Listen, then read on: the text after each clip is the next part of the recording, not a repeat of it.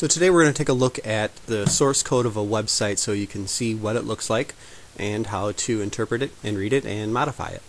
So this is GazetteExtra.com. We're going to take a look at the source by clicking on View Page Source, which you can do in any browser. I'm using Chrome. Takes a second here. And you can see the code that was used to generate the page that you see. This is all HTML generated from a language actually called Django that comes from the CMS, but we'll skip that. Here's the metadata.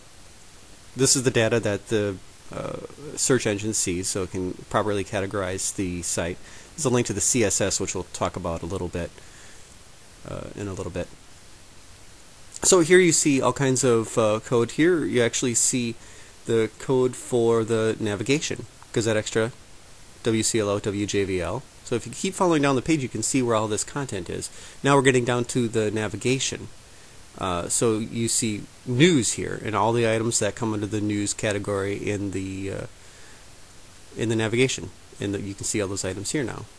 And then weather, opinion, all of that is right here. So you can see how that's all categorized and built.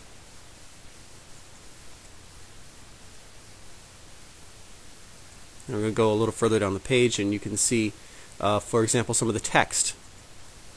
In this case, you can see tennis anyone, which the code we're actually looking at is the alternate text if you were to mouse over the image. But that's that's the actual text there that tells the browser what text to put in that particular spot. Go down a little further, and now let's look at some tags. There's a strong tag. Strong is to make text bold. Now we don't have a lot of that on this page, but we do have one case of it here for the editor's note.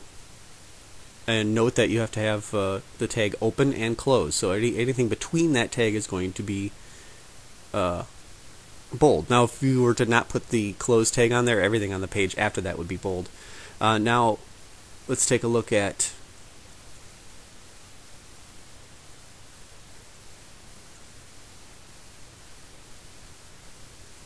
some other code here. Alright, now we're looking for line breaks. You're going to see these a lot on sites. That's small piece of code is just a line break. All it does is make one, like one hitting return once. Now that's the li tag. That's the to create bullets. So you can see the bullets here under the blogs.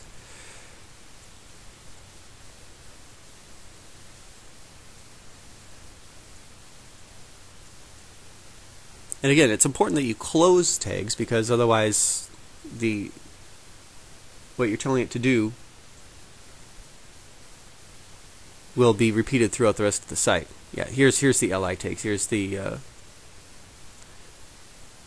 bullets. You have to excuse me, the screen I'm looking at, it's hard to actually read these.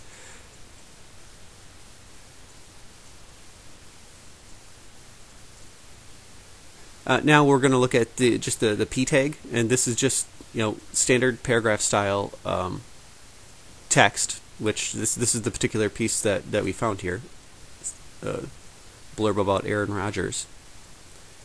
So again, anything between the p and the closed p tag is all going to appear as plain text.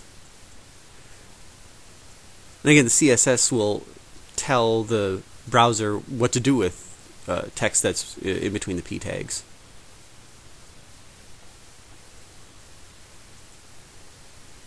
So let's look at image src. This is a piece of code that tells the browser to display something. So it's going to display this image. And what's this particular image? That's the GazetteExtra.com logo. So in the code, there's an address to this image, and so when the browser gets to that piece of the code where it's trying to decide where to put, what image to put there, there's an address that takes it to that particular image. And then there's the alt text there. If you were to mouse over that, it would say GazetteExtra.com. So now let's copy all of that code and put it into a notepad file, which you can do this with any site. So this is all the code that we were just looking at. I just copied and pasted it into a notepad file. So it's all here.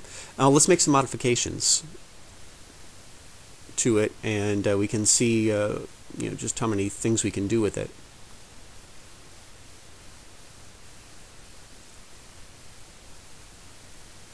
What can we change here? Alright, so we have this piece of text here, this timestamp that you see at the top of the latest news area here. That piece of text. Let's change the font size on that. Let's change it to H1. Find where we are here.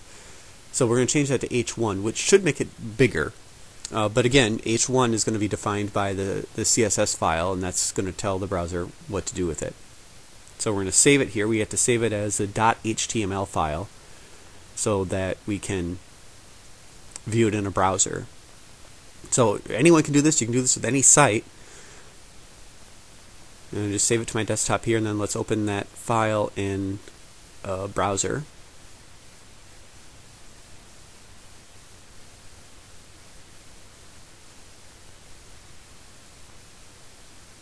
Hang with me here.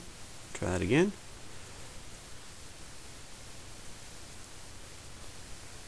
There we go. Look at our text. Much bigger. We wouldn't necessarily want it to look like that, but just to demonstrate what some of these things do. So that regulates the size of the code. Let's find something else we can modify here.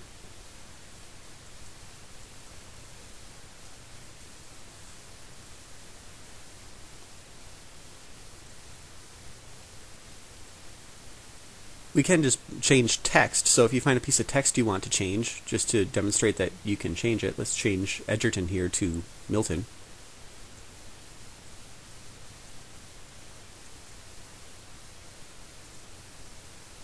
Always make sure you save it and refresh the page so you can see your change. There we just changed the copy, changed the name on there. Very simple. You can do that with anything on this page. So as you can tell, it's easy to take code from sites that you want to use and use it. It's not difficult. So let's link to the CSS here. Now this is the CSS file which includes all the instructions for how to modify or how to format the site. So it's got a lot of instructions on things like padding and font size and font style and color and background colors.